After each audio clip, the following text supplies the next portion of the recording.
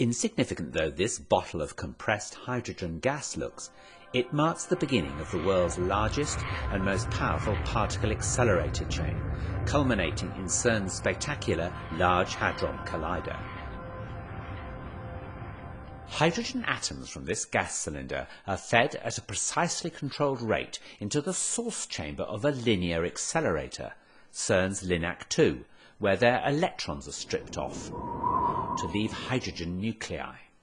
These are protons and have a positive charge, enabling them to be accelerated by an electric field.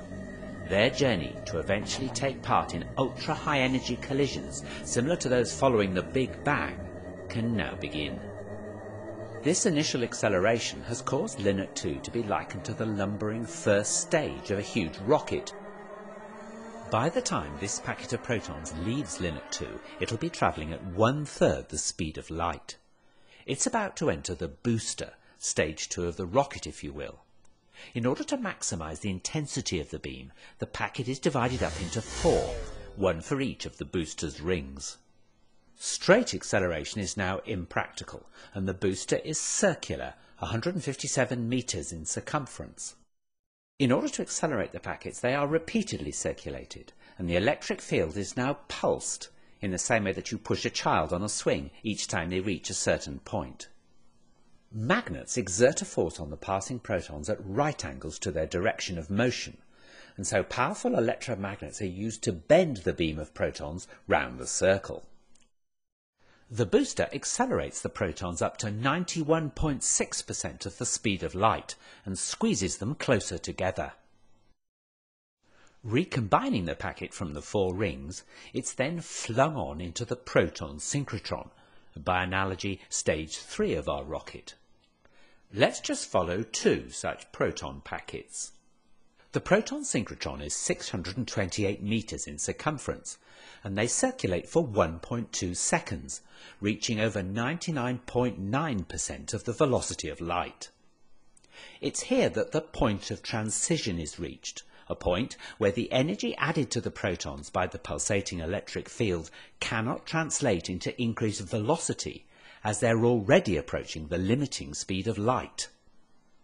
Instead, the added energy manifests itself as increasing mass of the protons. In short, the protons can't go faster, so they get heavier. The microscopic kinetic energy of each proton is measured in units called electron volts, and now the energy of each proton has risen to 25 giga-electron volts, or GeV.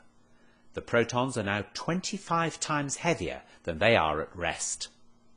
The packets of protons are now channeled into stage 4, the superproton synchrotron, a huge ring 7 kilometers in circumference, designed specifically to accept protons at this energy and increase it to 450 GeV. Soon, the packets of protons will be energized sufficiently to be launched into the orbit of the gigantic Large Hadron Collider, or LHC, which lies between the Jura Mountains and the Alps, and straddles both France and Switzerland. Lying deep underground, it has a circumference of 27 kilometers. There are 2 vacuum pipes within the LHC, containing proton beams travelling in opposite directions. Using ultra-sophisticated kickers to synchronize incoming packets with those already circulating, one vacuum pipe has injected into it protons which will circulate clockwise, and the other protons which will circulate anti-clockwise. The counter-rotating beams cross over in the 4 detector caverns, where they can be made to collide. The energy of the collision is double that of the individual opposing protons, and it's the debris from these collisions that is tracked in the detectors. For half an hour, the SPS injects protons. Finally, there are 2,808 packets. During this time, the LHC adds extra energy to each proton, whose velocity is now so near the speed of light that it goes round the 27-kilometre ring over 11,000 times each second, getting a boost of energy at each revolution from the pulsed electric field. Finally, each proton has an energy of 7 tera electron volts, and they're 7,000 times heavier than at rest. The magnetic force needed to keep the beams bending to the ring is so enormous that nearly 12,000 amps must flow through its electromagnets. This is achieved by making the LHC colder than outer space, so that its magnets become superconducting. Now the protons are ready to collide in the detectors. A steering magnet finally brings them onto a collision course.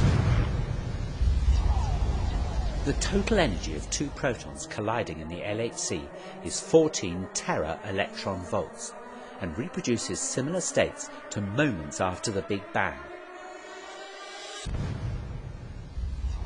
Particle tracks from these collisions will be analysed by computers connected to the detectors, and it's hoped these tracks will give a new insight into the very birth of our universe, how our universe has evolved, what governs its behaviour today, and where it's going in the future.